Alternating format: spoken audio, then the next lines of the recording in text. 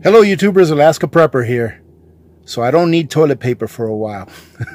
Ladies and gentlemen, before I start this video, let me go ahead and say that I'm sorry ahead of time if the video quality is not that great. I'm using my old phone because my new one broke into a million pieces when I dropped it, so I have to get it replaced. However, ladies and gentlemen, this video is not about me bragging about what I have and how much I have. I just want to encourage you all that slow and steady wins the race. And what you see here is a whole bunch of paper towels, a whole bunch of toilet paper, a whole bunch up there. If you can see, those are female sanitary napkins. And I just want to tell you that I've been accumulating this stuff here for about the last year and a half, almost 2 years. If you can see over there, these napkins over here, or these paper towels, those are the old Sam's Club paper towels from when Sam's Club used to be here in Fairbanks. And when they closed, they were selling everything at 50 to 75% off. So I got all of those paper towels there for 75% off, including some of the toilet paper that Sam's Club sells, which is that palm toilet paper. I got that for 75% off when they were leaving. Okay, so slow and steady wins the race. You don't have to go out and purchase a whole bunch of stuff in one shot if you cannot afford it. Just continue to accumulate those things that you know that you will use and that will not expire with time. For example, I've had this tissue here, toilet paper and paper towels here, for a couple of years now, and there's absolutely nothing wrong with them. I don't have a humidity issue inside of this trailer because our temperatures here are usually pretty cool. I don't have a rodent problem inside this trailer, right? Because this trailer, although I hit this trailer with a tree, let me see if I can show you guys. Up here, you see that? I dropped a tree on this trailer. It's still sealed, so no insects or vermin get in here. Okay, so slow and steady wins the race. I wanted to show you that I have probably about 2.5 years supply of toilet paper here. Paper towels, we maybe go through 1 roll a month of paper towels because we mainly use like regular cloth towels to wipe the kitchen counters and stuff like that, and then we wash them. And as you can see up there, you see those female sanitary wipes. They go back a whole bunch.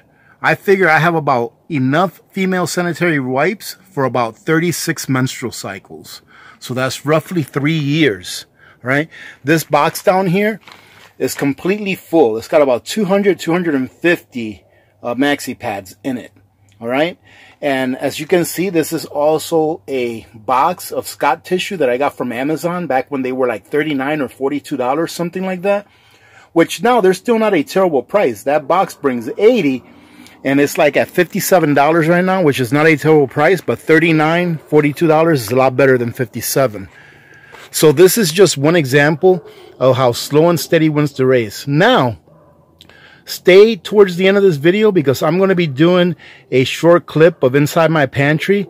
I went ahead and retooled, I guess you can say retooled my pantry or part of my pantry so that it will accept more food than what it did before, right? Another thing I wanted to show you, ladies and gentlemen, I only have 1 box of baby wipes out here. However, I have several inside my pantry in the house.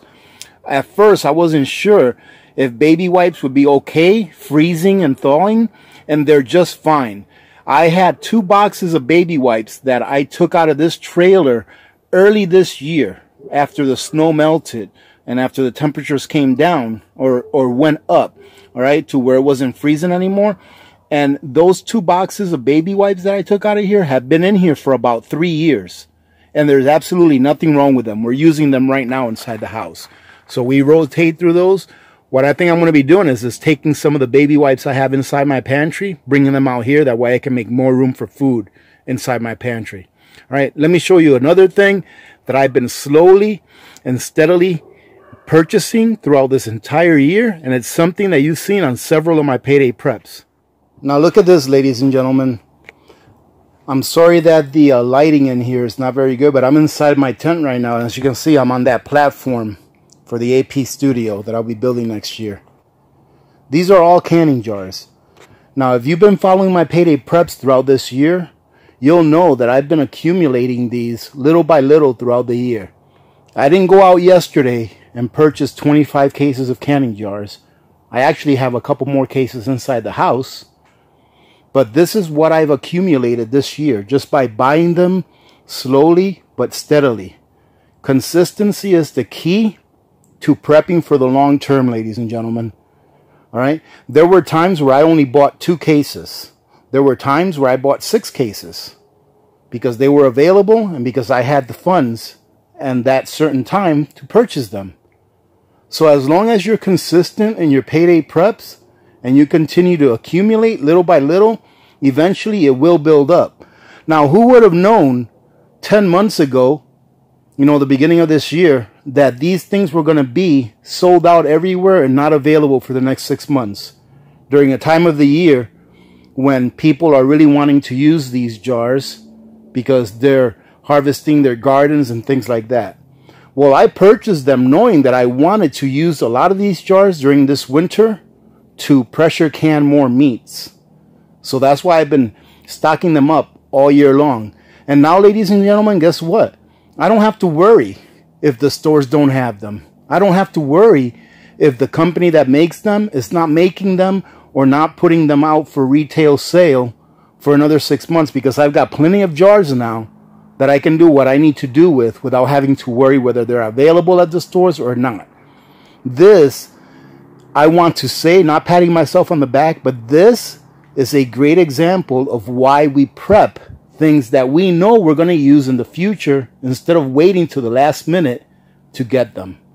Now let's go take a sneak peek at my pantry's retool to show you guys what I came up with. Now, ladies and gentlemen, this is the inside of my pantry. It's very small, so I can only show you one section at a time because there's really not enough room for me to move back and show you everything across. All right, like that. But let me just go ahead and show you what I've been doing to make more room in my pantry and what it looks like. So for those of you that have seen my pantry videos from the past, you'll notice that now, instead of just having one shelf with jars stacked on top of each other, I added shelves in the middle. So I reclaimed some wood that was just scraps, and I made those shelves, and now I can stack stuff on top that previously I would have had to stack on top of my jars, and now my jars are free from being stacked upon. And as you can see up here, I've got some, back there I've got some jarred or pressure canned pork, which I'm going to be doing a Prepper Pantry cooking video with some of that pork here pretty soon. I got some of our favorite chilies. I got some Vienna sausages, which I like and everyone in my house likes except for Mrs. Alaska Prepper. And here I've got some pressure can sausages, some pressure can bacon, and let me show you what the pressure can bacon looks like. For those of you that have never seen pressure can bacon, and that looks really nice. All that white stuff is just the lard. All right, let me see what else we got here. Here's some pressure canned pork. All right, and this one I actually pressure canned not too long ago, July of this year. We have some sausages that I bought here on a payday prep not too long ago. And we have a whole bunch of corned beef that goes all the way back. On this shelf here, it's full of nothing but chicken. So this goes all the way back. Nothing but chicken. All the way back. Then on this shelf, we have jars that I canned of chicken. Quart jars of chicken that I canned in 2016. This is chicken as well. And I've got some bacon right here that I pressure canned in 2016 as well. Now, as you can see, in between these spots, I've got napkins just to take up some space. And then the bottom is also full of chicken. Now, these napkins that I put here is just to take up space so that I don't have to find more room for them. But as you can see, I built a shelf for this one as well that's recessed in a little bit, and it's all full of Spam. Nothing but Spam. Yeah, so that's got Spam all the way back. Our next shelf here is our oldest meat, so we'll be eating these meats first. You can see these were canned in 2015. You can see some of them are even a little dusty. That's some sausage that we tried. Now this sausage right here is not like your Italian sausage or anything like that. It's kind of like a bratwurst type. So, and they're pretty good. Even dog likes them. Well, dog likes everything. But as you can see there, I've got some pork that I canned in 15. This right here is just some chicken. Some things that I don't have labeled is because I can tell exactly what it is by looking at it. All right, we have some turkey back there. We have some bacon bits. Those of you that want to see bacon bits. All right. And this is just a little bit of overflow that I couldn't fit in the shelves that I built. So I just put it right there. Same thing with this. I have a little bit of overflow on beef right here. But as you can see back there, we have more beef. Actually, this is my experimental row. This right here is all experimental stuff. This here is a jar of meatloaf that I pressure canned in 2014. And it still looks great. And pressure canned meatloaf, ladies and gentlemen, is delicious. I'm going to wait till 2024 to open this up. Here's some sausage that I pressure canned in 2015. And I'm going to wait till 2025. There's some other sausage here that I'll probably wait another 2 or 3 years to see how it is before we go for the 10-year mark. And this here is just some beef, ground beef that I pressure canned in 2018. And it looks really nice. All right. In addition to that, we have some turkey that I pressure canned in 2015, and it looks great. And then we have some chicken thighs, and we have some pork that I pressure canned in 2015 as well. These are just overflow. We're going to go ahead and use these whenever we want to use them. But that's what that looks like. And as you can see, I've got more Spam. There's another shelf of Spam. You can see that I put some paper towels back there just to fill in some gaps. But this is the Great Value luncheon meat as well. And this is all Spam and luncheon meat in this shelf. This shelf right here has more meats. My goal, ladies and gentlemen, is to try to fill as much meat in these shelves as I possibly can. So here we have chicken, ground beef. Back there we have some of the Kirkland roast beef in a can. And that goes pretty much all the way back. This is ground beef here. And that ground beef goes all the way back. I think they're what? 1, 2, 3, 4, 5, 6 deep. So these quart jars are 6 deep. We've got chicken. This is roast beef. This is turkey. This is turkey stock. And this is more chicken, I believe. Or no, more turkey. So we have chicken, beef, turkey, and ground beef as well, along with turkey stock. And these are all my Keystone that I've been purchasing throughout the years. And those of you that have been with me since the beginning, you all remember all of those videos that I did saying I bought more Keystone at Amazon because they were on sale for a great price. So I didn't pay over $5.68 for any one of these cans. Anytime I ever bought one of these cans is because they were like $5 and change. And now, I don't even want to know what the price is now. Over here on this shelf, I've got a lot of my ghee. So this is the ghee that we're using right now. I pressure canned this ghee in 2013. It says butter there, but this is ghee.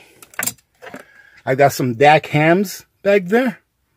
I have some more ghee right here. That's not as old as these guys right here. And I have a flat of beef roast that I pressure canned in 2019. And as you can see back there, I have, you probably can't see it, but I have all of my red feather butter back there. And I also have some of the cheese in a can back there as well, along with some fresh ghee that I pressure canned not too long ago, or that I processed not too long ago. This one right here, excuse me, I got all my beans, my black-eyed peas. And ladies and gentlemen, for those of you that are going to ask why I leave my rings on my jars, it's just a convenience thing. If you come to my pantry, you would notice that all of the rings are loose. Any jar that has a ring on it is loose. Like, look at this one. Let's find another one with a ring. See this? They're all loose. I just do that so that I don't have to have an additional box or somewhere else where I keep the rings. All right. So over here, well, let me show you this top shelf. Well, as you can see, I have some of my PPE up there. But this top shelf is full of nothing but either bacon or bacon bits. So there's nothing but bacon and bacon bits there. And you'll be able to see back there, I have all of my coconut oils that I've accumulated over the last year and a half or so from Costco's. I think I have 4 or 5 of those back there. Like I say, you can see that I have PPE over here.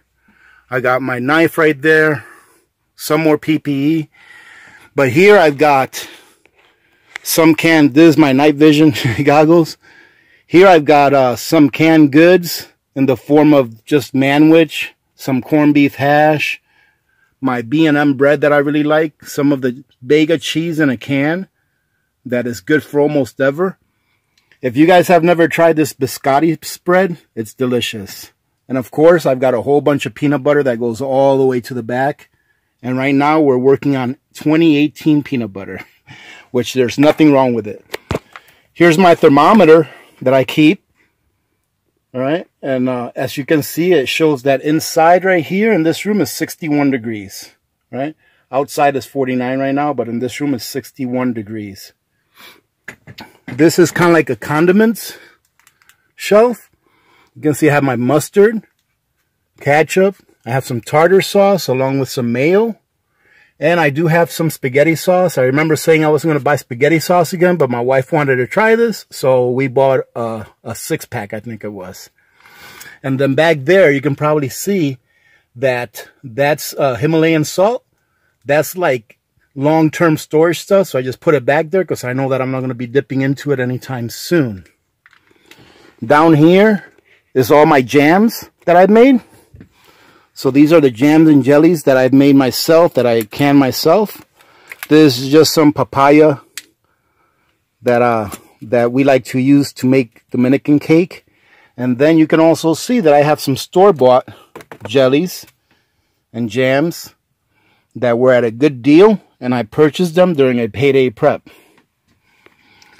On this shelf right here, the one that's below my condiments, is where I have a lot of my nuts and my sweets. You can see I have raisins there. I have some of these sweets. These are the bonbons that I did that video with not too long ago, maybe a month or 2 ago. I have some nuts in there. And ladies and gentlemen, believe it or not, these are still good. And then I have some pie filling in here that there's absolutely nothing wrong with these guys, and some peanuts. As long as these stay sealed, these nuts stay sealed, they stay good. So whenever I open this big can of peanuts, I go ahead and I put most of it in like a quart jar and I seal it with an oxygen absorber, and then I leave out whatever we're going to eat like within the next week or 2. All right. So up here, I have more sweets. I have a ton of honey. That honey that I put in mason jars. I also have agave back there. So there's a ton of honey back there. There's some local honey. There's some pasteurized honey. And I also have raw honey in here as well. Right. As you can see, I got some honey from Germany here. And this appeared in one of my payday preps as well.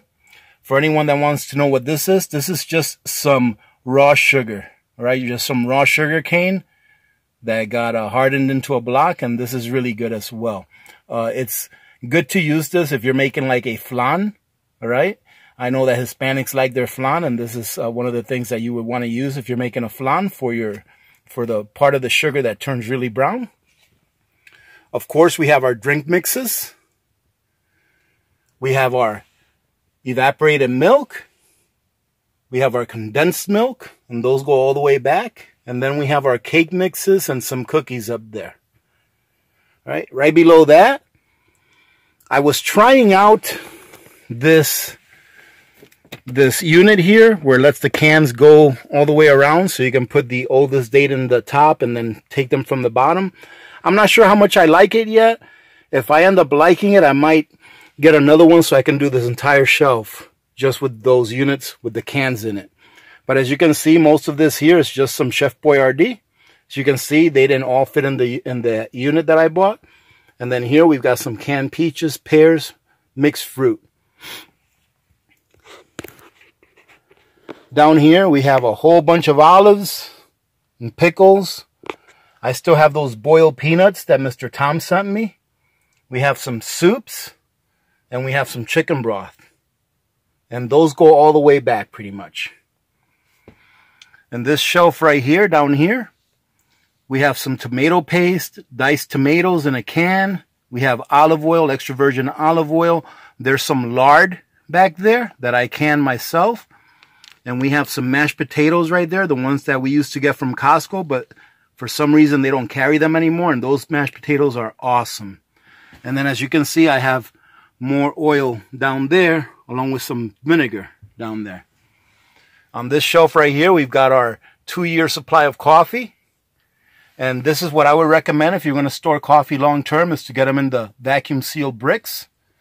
This can here is next in line to be used up, but it's still less than a year old from when I bought it.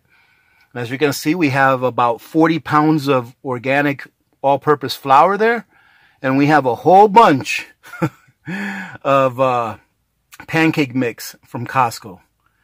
Behind that pancake mix from Costco, I probably have about 4 cases of powdered eggs that I purchased from Costco last year. And then I repackaged them for long term by vacuum sealing them and by adding some oxygen absorbers. And up here, this is kind of like my spice area. This is spices that I've got vacuum sealed for long term with oxygen absorbers, and then other spices that we use as well. When we run out, we just come and get it. Some vanilla extract that I got, that I've had before I started making my own. This one right here, this, I think it's Bodell or Rodell. This is outstanding vanilla extract. It's probably the best I've ever had. And that just happened to be a gift from a friend. But as you can see, I've got spices that go all the way back. Up here, I've got cereals. I've got oatmeal. I've got crackers. I've got hamburger helpers. I've got stovetop. I've got chicken noodle soup, the dry kind that you have to add water to. So I've got a whole bunch of dry stuff here that is calorie dense and that will last a very long time on its own without even repackaging it. The only thing that's repackaged up here for long term is the Quaker oatmeal that I vacuum seal with an oxygen absorber and then just put back in the box. And then as you can see, up here we have some cup of noodles, which I've found that the cup of noodles last a lot longer than the ramen noodles without getting rancid. Because the cup of noodles are actually sealed where no air can get in. And since the other noodles come in a bag, more than likely air can get in and out of them. And they do go rancid a little sooner than these guys. But these guys I've had really good luck with. Up here, ladies and gentlemen, I just got a tote that's full of hygiene items. I've got a tote right here that says Mountain House meals.